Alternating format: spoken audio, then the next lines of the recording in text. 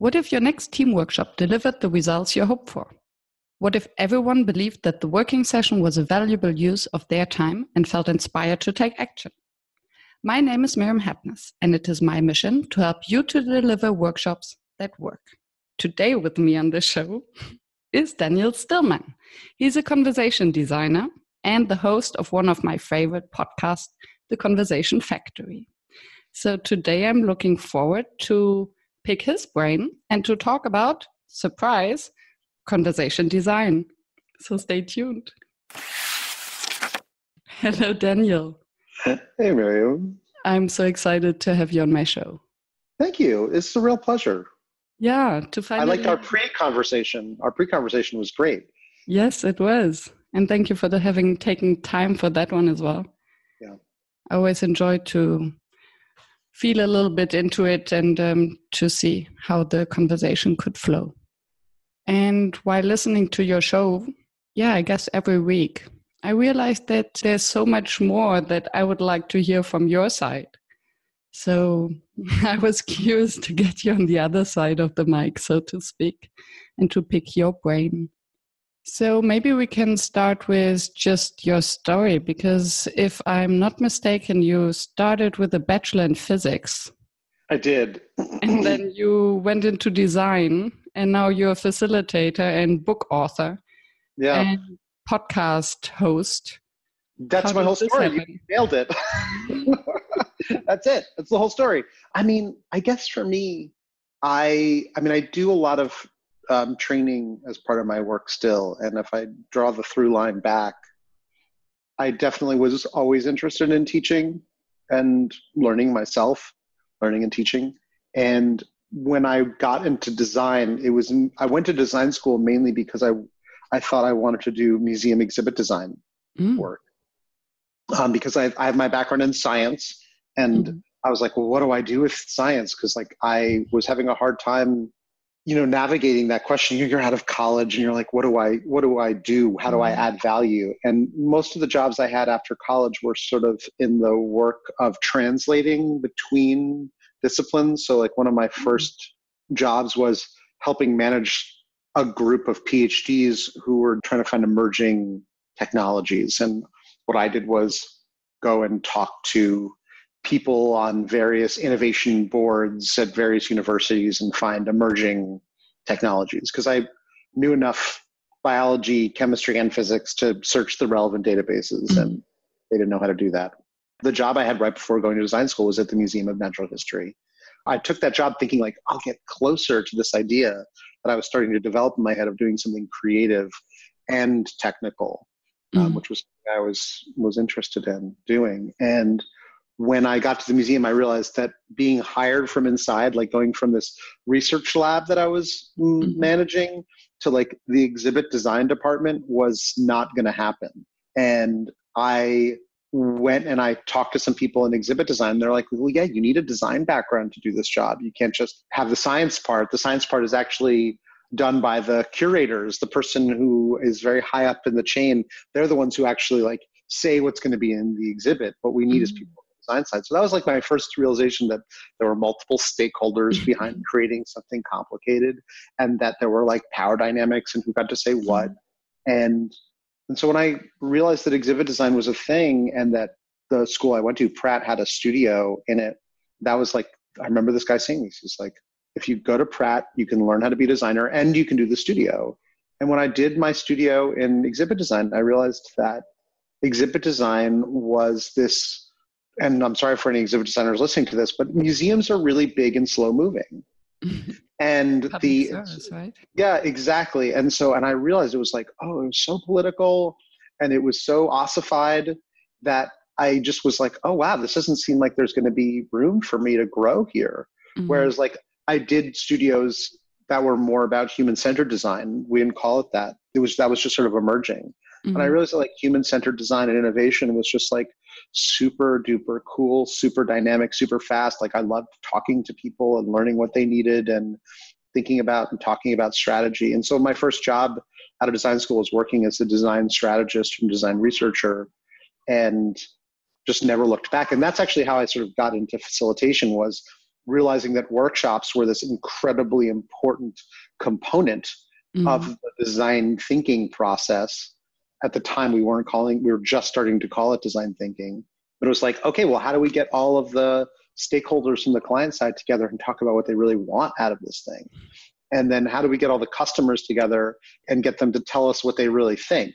We realized, just started, stealing and borrowing and absorbing different ways of getting that information out of people so that we could do the job of design. And you just mentioned, I think, twice the word power in politics. So how did this experience impact you in your style of working and designing conversations?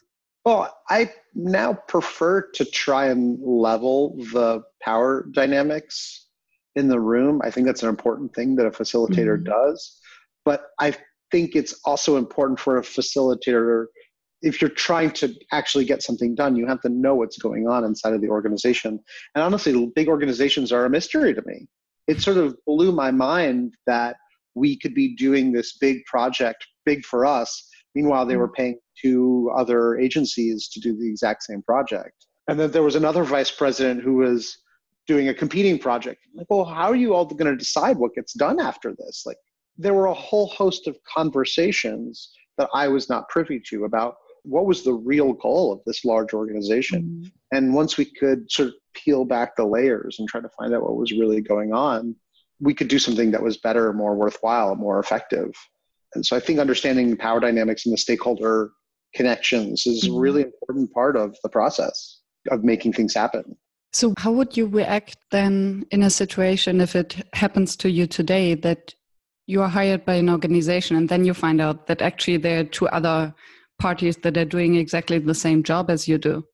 That's I think that definitely still does happen. I think the difference is when I was working as a design consultant, I felt generally responsible for the creation of good ideas. Whereas now, as a facilitator, I believe that it's their responsibility to generate ideas, and it's my responsibility to create a space for them to have it. And I would probably just say like, oh, well, maybe we should have a conversation about the conversations that they're having, and we should all come together. And it's great. I think diversity of thought is great. I understand why they're doing it. It seems like perfectly reasonable that if you have the resources, you should have multiple people thinking in multiple ways. But then the question is, how are we going to actually conglomerate them? How are we going to decide? By what heuristics, by what measure will we decide which perspectives are good or less good? And that conversation often doesn't happen. So I think what I would probably want to do is just invite people in to have that conversation together, to say, oh, well, this is what we're learning. Well, this is what we learned. And this is what we learned. You're like, okay, well, now what? Yeah, by creating transparency. And I guess that especially this tension that you might create, this slight conflict, it could also lead to a totally different path and new ideas if the conversation is designed or managed properly.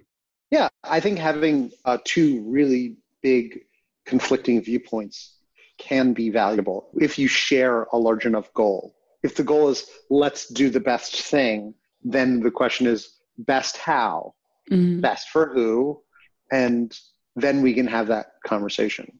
And those are all totally reasonable mini conversations that are worth breaking out and say like, and I learned some of this from my conversation with I went to the facilitation program at Harvard, which I don't know if you listened to that podcast episode with Bob Bordone, who I loved having my negotiation professor on my podcast. And one of the big negotiation tactics or techniques I learned is that when somebody says we should do X or, oh, I want to buy something for Y, you're like, oh, okay, that's really interesting. Where'd you get that number from? Or like, oh, that's what you'd like to do. Like, cool. Like, tell me why. Like, lay it out for me. And it's great to then understand somebody's reasoning and somebody's goal. And then occasionally, if you are asked enough questions, pretty much everybody's perspective is based on an opinion. And then that's great because it's fine to say like, okay, well, so this is your opinion. And your opinion is based on your expertise and your opinion is based on your experience. And hopefully some facts. And that can come out in the inquiry. But it's still worth asking like, okay, so cool. Now I know this is your opinion, and this is your opinion, and this is your opinion. Now what? Now that we've opened the conversation out, now we can, when we're exploring it, then we can say, well, how do we pick a shared criterion? It's the conversation about the conversation. And delegate task of who's in charge of which part of the process. Yeah. Oh, potentially, yeah. Or does everyone need to be responsible for or be part of every single part? And when I hear you speaking and the process of inquiry, I wonder, where do you draw the line, or is there actually a line between being a conversation designer, a facilitator, a moderator, and a coach? Wow. Yeah. Or is it just one big thing that... It's just mushed all together? Well, so lately I've been wondering this question myself. And I have a model that I've been using that I sort of smushed together from somebody else's models. And I can share, it's this quadrant of asking at the top and telling at the bottom. And on the left is problem, and on the right is solutioning. And so the question is what quadrant do you need to be in when, right? And I generally try to be on the gentler quadrants, which are asking people about the problem they're experiencing, or asking them what the problem is like, or asking them what solutions they've tried, and pushing them between those two quadrants. But sometimes you do need to go into the tell quadrants, like if there's a fire or if there's somebody's choking, you're like, okay, everyone line up and get out of the door. Sometimes you just need to tell people what to do, and that's okay. And I think sometimes there's also different definitions of coaching. I've been looking at leadership models, and some people think of coaching leadership as, here, I'm going to tell you what to do, and you'll do it along with me, the way a sports coach coaches people. You're like, okay, do your backhand, do your front hand. But if you look at the inner game of tennis, I don't know if you've read that book. Have we talked about that? No, not yet. The inner game of tennis is an amazing book about coaching that's not about coaching. It's about life, and it's not about tennis, but it's also about tennis. A very appropriate title for the book. Yeah, it's a wonderful book. The audiobook goes really fast. And one of his perspectives is, if I tell you exactly how to do your stroke, it can actually just make you self-conscious and won't actually help you do your stroke any better. So the question is, how might I ask you a question so that I get the result I want? And so I would say, I will answer this question now, a coach, I believe, is interested in the development of the person that they're coaching, right? And so the question is, does the coach design their questions so that that person discovers for themselves, does best practice? And in the inner game of tennis, he points out that revolutionary tennis players play differently.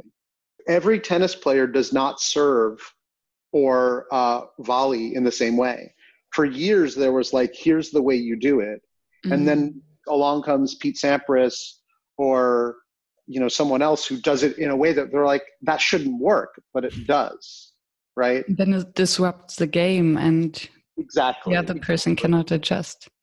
Yeah, or somebody, and actually I just started reading Unlearn by my friend Barry, and he talks about Serena Williams in the beginning. You're going to hear all this flipping of pages on the recording. Yeah, I think it adds an extra. Yeah, so she hit a wall apparently in her career at one point, and then she met somebody who had to re-coach her, and so she had to unlearn all these things. And so a coach, I think, is really focused on the individual, but obviously you can be a group coach or a team coach. I don't actually think there's very strong defendable definitions, because a facilitator for me is somebody who, the classic definition is, there's this Latin word of facile, French-ish sort of word, to to make easy, right? And make what easy? The decision, the discussion, the process. And so a moderator moderates a discussion, right? To me, I think that's why conversation design is more interesting, because the question is, where is the group now and where do they need to get to? And how do I design a series of conversations for them to get where they need to go? And the best example I can think of is, last night I was at the bar. I go out on Sunday nights with a group of people. I've been having dinner with them every Sunday for a couple of years, almost 10 years now. And there's my friend Miles is working on a brainstorm for a side project he's working on. Mm-hmm. And here's a really, really in the weeds difference between, okay, we want the two owners of this problem that we're bringing a group of people to brainstorm on.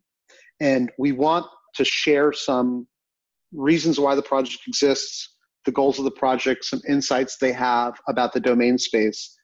And then they want people to have some initial ideas and responses to that. And I was like, that sounds like a lot of information you're throwing at them. Are you going to break that up a little bit? And that's based on my own understanding of human psychology. In the same way that user experience design is like, okay, you know, that font isn't big enough, or the button is too small. Somebody won't be able to actually touch it. Fitz law. Like, is the object large enough for somebody to touch based on the distance that they are away and the time they have to touch it? And so he was like, yeah, actually, what I'm planning to do is do 3 short rounds of expert talks and then 3 short rounds of brainstorming after each prompt. And I'm like, and then I'm going to have them get together in small groups and share things out. And I'm like, that sounds like that will work.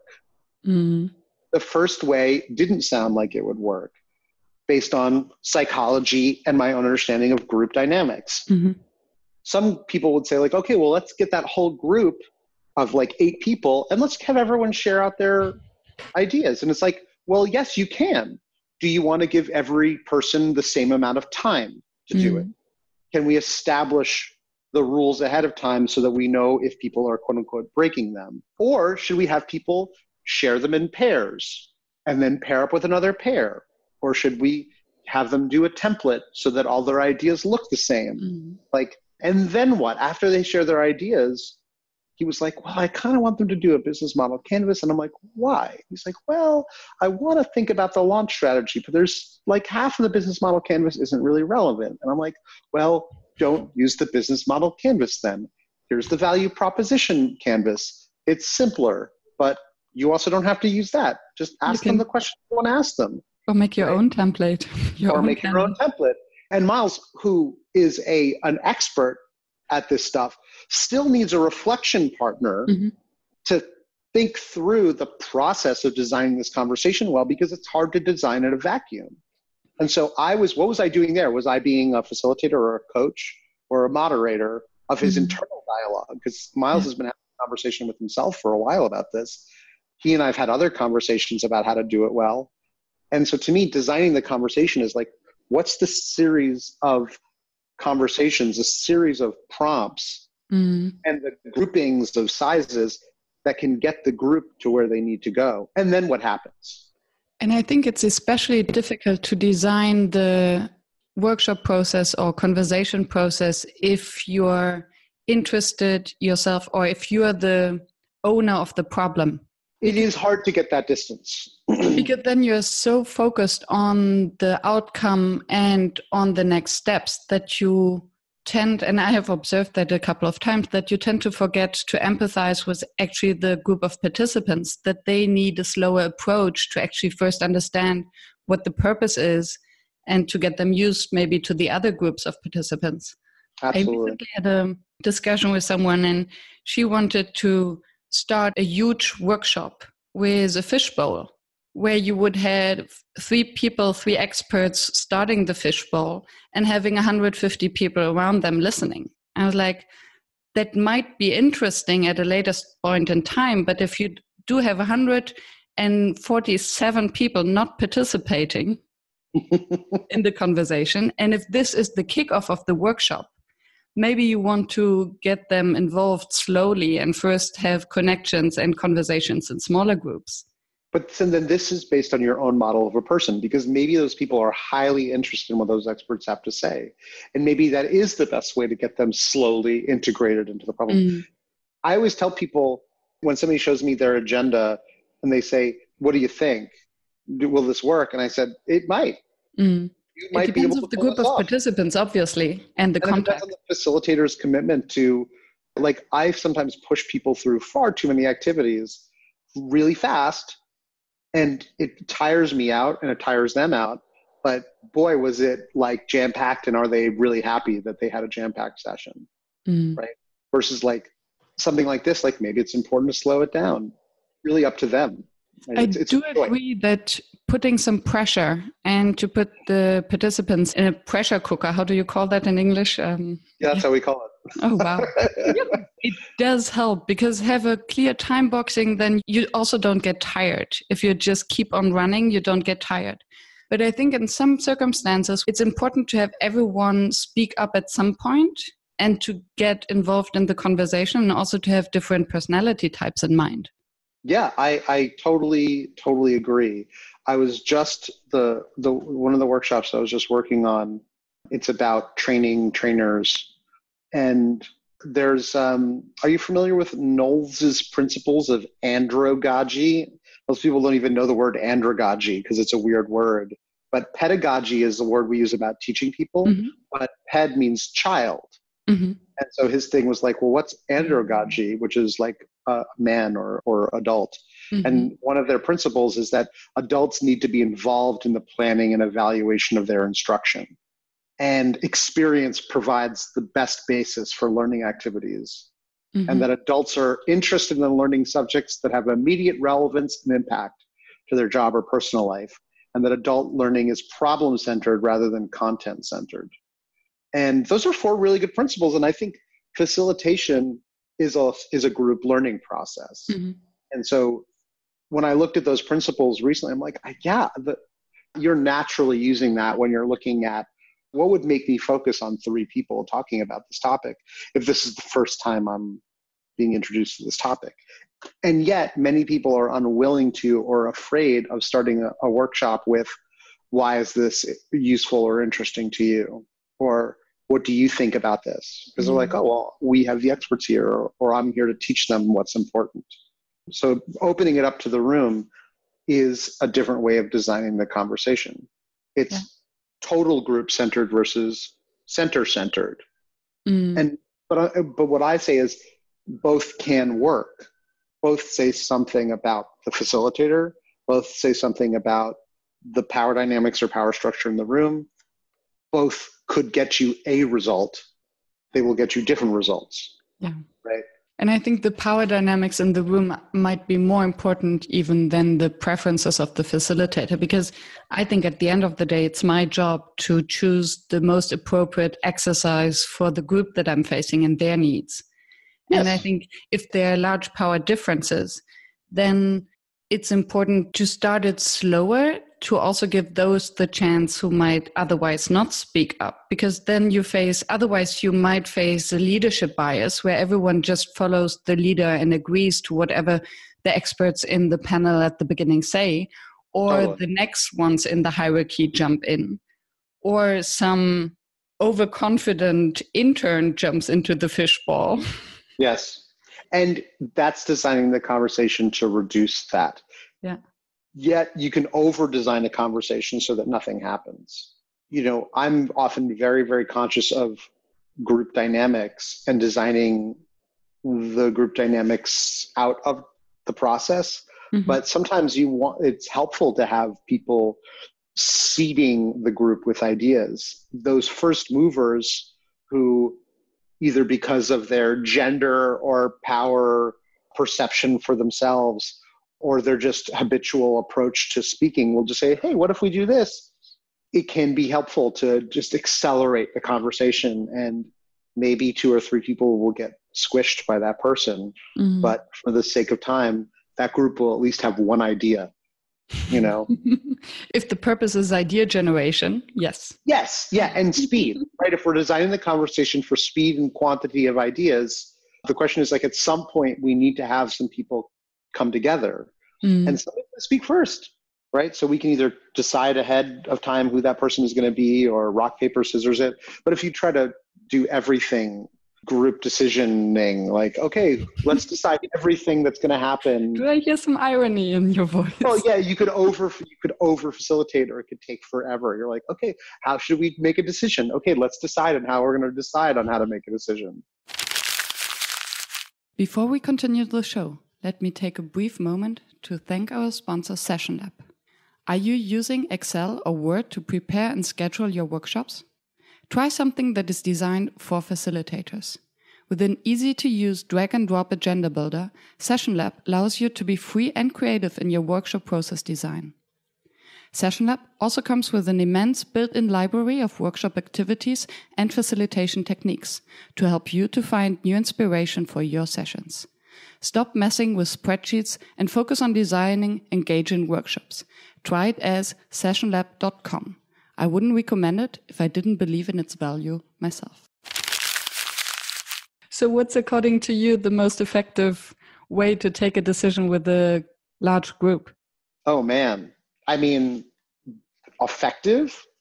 That's a very provocative term, because the decider is the most, autocracy is the easiest way. Mm-hmm. It is the most expedient way. That's why all the design sprint people, actually that's not true. The people who follow the Jake Knapp school of design sprinting use a decider, because the idea is like, let's hear from the group and then let's have the decider decide. And as long as it's transparent, it's definitely that's efficient. But inside of Google, they have a flat organization, and so there is no decider. They do it through consensus. And I think efficient, affinity mapping, dot voting, scoreboarding. There's a lot, I think, like you said, transparency, finding ways of making it transparent.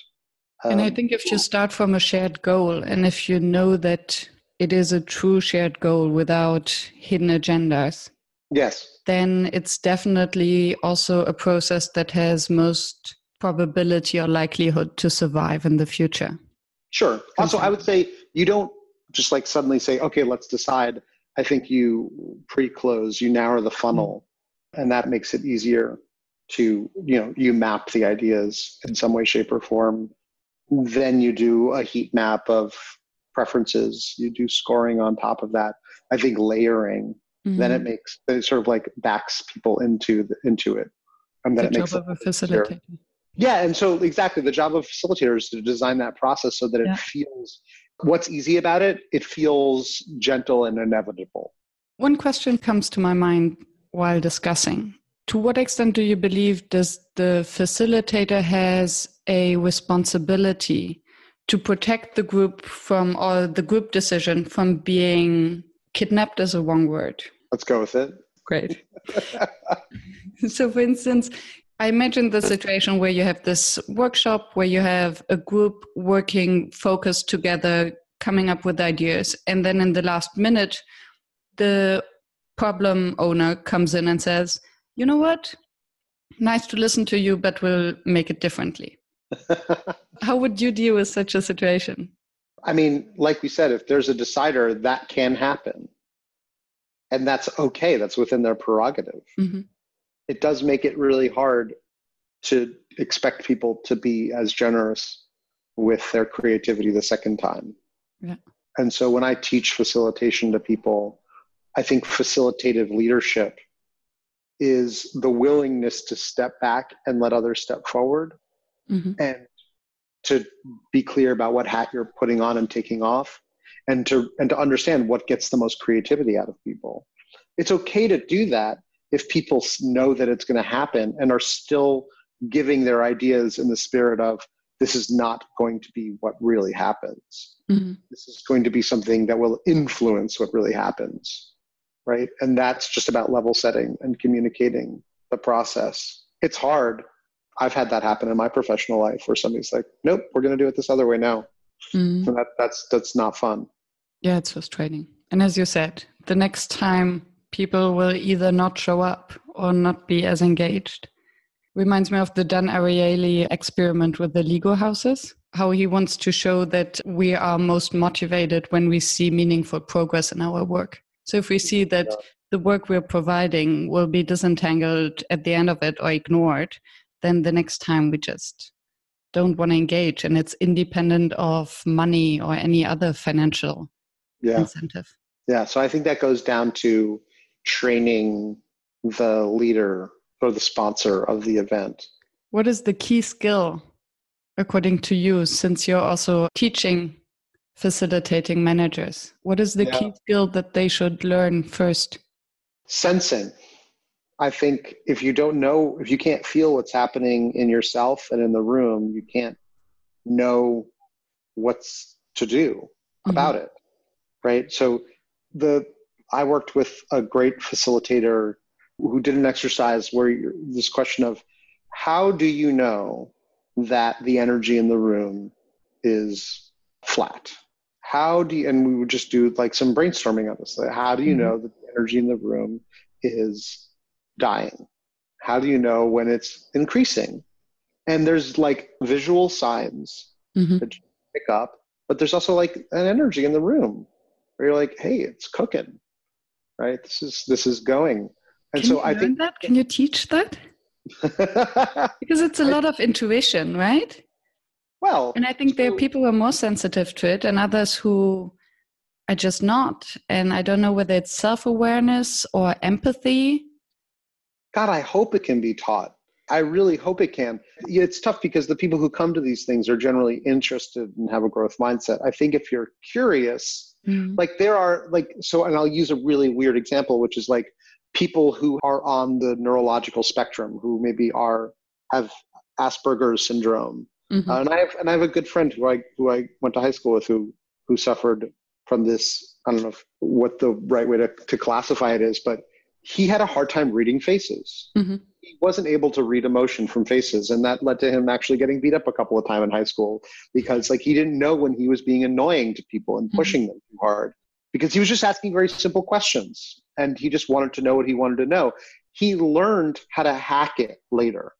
He was able to develop a set of algorithms where he was like, oh, when somebody's brow goes below here and this furrow means that they're tense, and tense means anger. And I would love to take a screenshot now. Sorry. Yeah, sure. He's like literally just drawing, he's using math and graphs, which he's good at. And he's like, okay, so I'm going to chart this person's facial expressions over time. And he's like hacking it backwards to say like, I think they're getting tense with me. Yeah. Right? And I think that for those who know that they struggle with these kind of things, it might be even easier than because as you just explained, they will find little hacks and little signs on how to read the room and how to translate it into their system. Yeah. So I think breaking the problem down into smaller problems always helps people sense it. And that's one of the things that I've been trying to do with the book that I'm working on is taking this idea of, well, how do I shape this conversation and breaking it down into smaller pieces? I think just giving people a thing to look for is like, oh, what's the body language like? What's happening? What are people's facial expressions? The thing that is hard to teach, you're absolutely right, Miriam, is self-perception. And I'm a big proponent of this now in my workshops, is that if you literally don't know what you're feeling, it's hard to know what the group is feeling. Yeah. But breaking the problem down into little pieces can help people do it, I think. I hope. Yeah, and then maybe it goes hand in hand. If you learn to read facial expressions more, you get an instant feedback also on how you're perceived, and then maybe be more sensitive to it. Yeah. Maybe it's a process. Interesting. According to you, what makes a workshop fail? Well, so that's a really interesting question. And I think it's a question of like, what is the goal of the workshop, right? Because I was just talking with a friend of mine who talked about a design sprint being a failure. And actually Jake Knapp talks about this in his book. It's like, it's a failure if the users didn't like it. And it's like, well, actually, the truth is the workshop, the sprint didn't fail, like, and the prototype didn't fail either. The prototype probed the customer's perspective, and now we know more about it. And so, like, in that sense, like, what does fail mean? Like, if a group of people came together and they walked away feeling like that was a colossal waste of my time, then it's a failure. Yeah. Right? If they felt like, wow, we didn't accomplish anything, we didn't learn anything, we didn't move the conversation forward, I wish that I hadn't taken that time out of my agenda. That's the only way that I think that it would fail. And I think the only way it can fail is if there isn't clarity of purpose, right? The main way it can fail is if it's not clear why we're there. And the other way it can fail is if we don't manage group dynamics. And if one person talks the whole time, i.e. the loudest person in the room or the facilitator if the facilitator talks all the time. So I think that would be how it could fail, is that if people didn't get out of it what they needed to. And the only way that can happen is that if you don't spend the time to understand what the key goals are of the workshop. And I've done that before. I've definitely designed workshops where I thought they needed to go here. It was a very well-designed workshop for another group of people, right? And they actually, instead of going there, they really needed to go there. And at what point did you find out? At the end. Of course. Well, the ideas that came out of it were based off of the activity that happened before, and the activity before, and it was very progressive. And we started with the wrong prompts. We asked the wrong question, right? So I think the way a workshop can fail is by asking the wrong questions and by not being clear on what the goals are. If you ask the right questions and you have the right series of activities that get you there progressively, you'll get something, right? And they did get something. It's not like they got nothing out of it. It's just that the ideas were sort of like just, in the vector model of things, like they could have just been more to the point. And then we ran it a second time with another group in the organization and revised the agenda significantly. I understood the needs and the people and the goals a lot better. So that's how workshops fail. If you don't understand the people and the goal and the right series, you're not going to get there. But that seems so obvious. Like it's foundational. It depends. I enjoy asking the question and just see what comes around, because it often boils down to the same things, obviously. The fundamentals. Yeah. But then you have some facilitators who would rather focus on the purpose, others more on the safe space in the room or people dynamics. So it's interesting. So how much time do you usually spend on understanding the participants beforehand? It's really tough. I know that there are some facilitators who would interview all of the participants. I do. Yeah. And I don't always have the bandwidth. How many? Yeah, it depends on how many. So sometimes I will allow the sponsor of the workshop to sort of be the stand-in for that group of people. So because they are the sponsor, they are the ones who are telling me where they really want to go. And then I use the early stages of the workshop to understand what it is that they really, to validate or invalidate their perspective. And that the structure of the workshop is resilient enough, generally good enough to allow minor shifts based on that understanding to bring it forward. So would you change or adjust some exercises if you realize that there are large power differences? And how would you do that? No, because I think I would generally build in for that in the first place. I think that's just best practices, because there's always going to be a power differential, and there's always going to be somebody who's more willing to talk and more people who are a little more reticent. So it's just about the size of the group, and the mechanics of the workshop just have to support that and the general goal. The group sizes are designed to make sure that those group mechanics are accounted for. That's the most fundamental thing. I'm not going to try and manage a 15-person roundtable discussion to try and get to a point. I'm not that good of a facilitator. I think there's some who are, they're large group facilitators, and they'll just say, okay, the whole group is going to talk the whole time, and we're going to get there. And I think for me, that'd be very hard to not know. You would definitely want to know all the people in the room. You would definitely want to know what the power dynamics are in that case.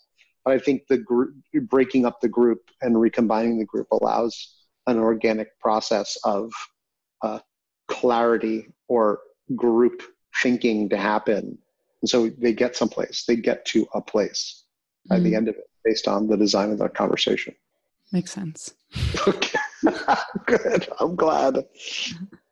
I mean, yeah, because you cannot have a discussion with, as you said, 15 people. I think even a discussion with 6 doesn't. Some people can, though. I think a really good moderator can do that. I'm more of a process-based. I'm more interested in people patterns that make those types of conversations more more fluid and functional than just managing that large circle.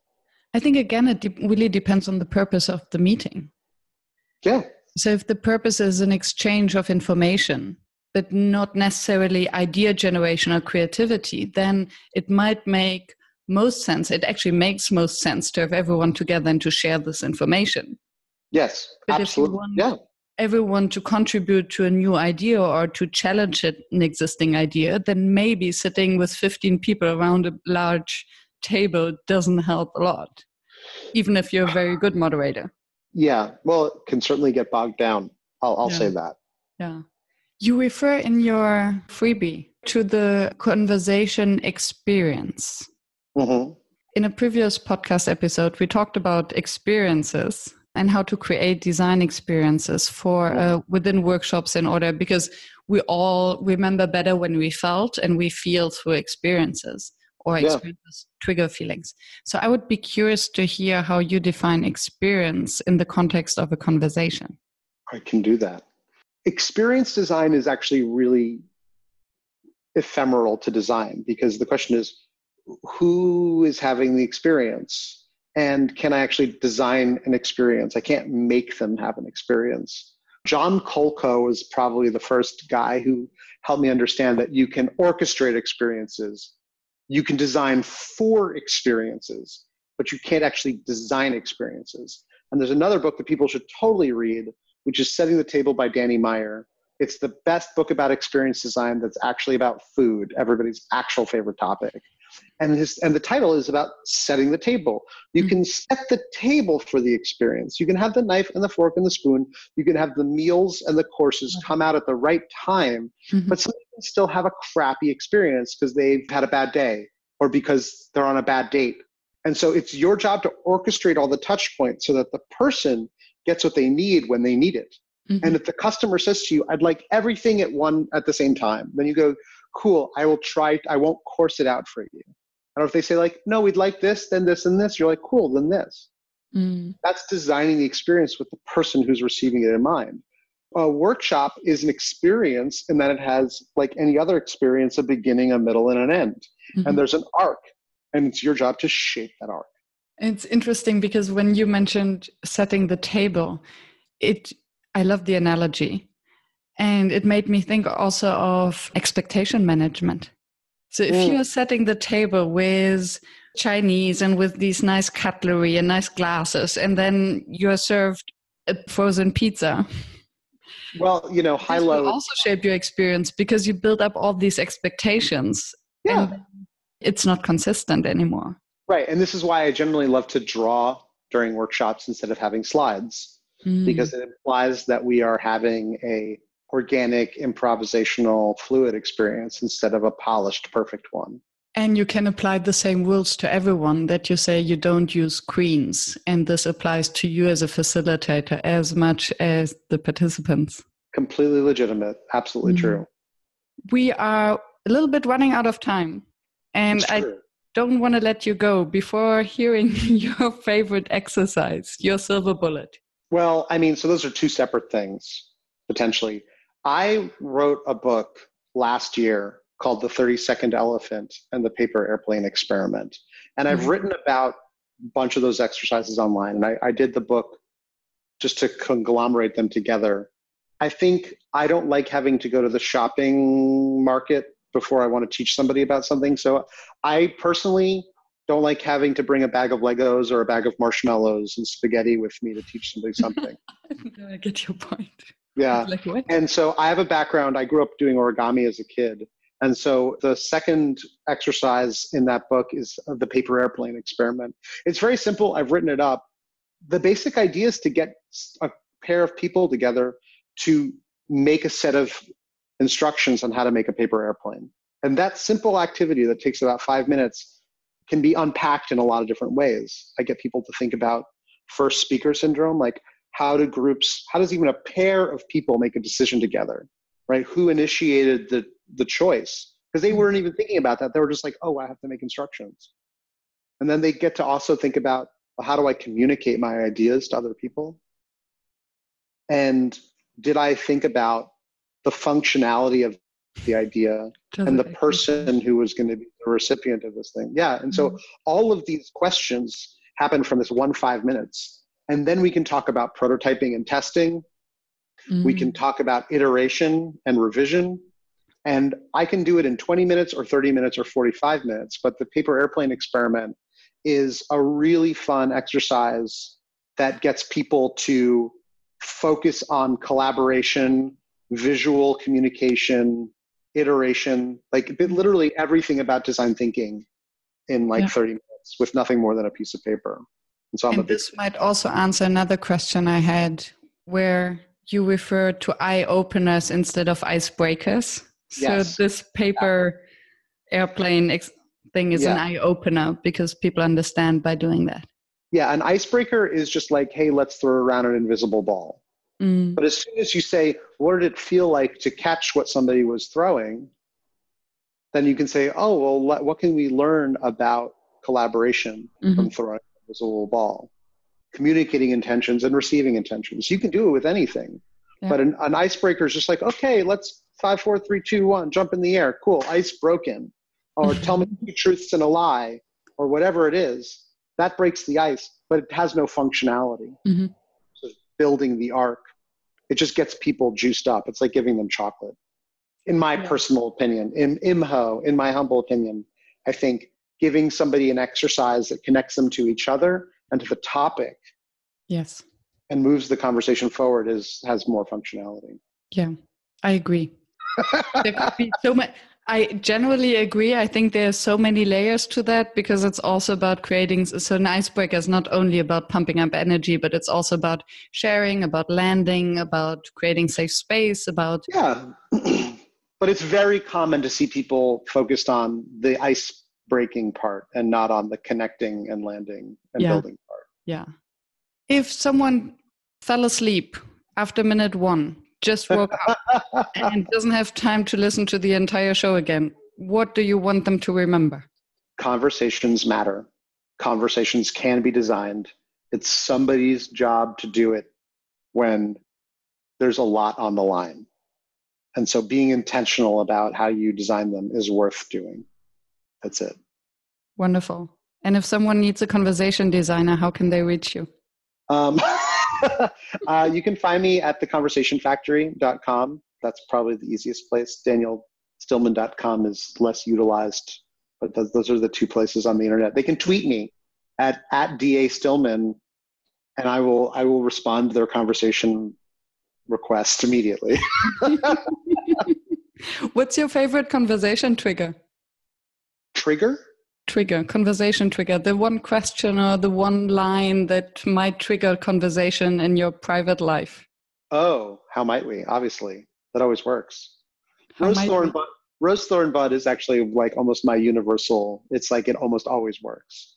What's working, what's not working, and where are opportunities for growth or development. Rose thorn bud is pretty handy. Unfortunately, we're at the time where I literally have to go out the door. Otherwise, my client will be very sad with me. I'm sorry for putting things. I just put all the remaining questions in the last 2 minutes. I know, I'm thankful that you answered them all. That's my pleasure. I really, really am excited to hear this in the world. I think you ask lovely questions. I really appreciate the time to reflect with you. Awesome talking to you. Thank you for making this happen. That's explosions. All right. Thanks. I'm sure there's a gift for that. Yes, there is. Bye-bye. All right, bye. Thank you so much. Thank you. Happy Monday. Happy Monday. Thank you for staying tuned and listening to the show. I appreciate your attention as I know how busy you are. If you enjoyed it, please subscribe and engage by sharing your comments and thoughts, and visit workshops.work to download the one-page summary. I'm looking forward to seeing you back at the next episode, and I wish you a fruitful day.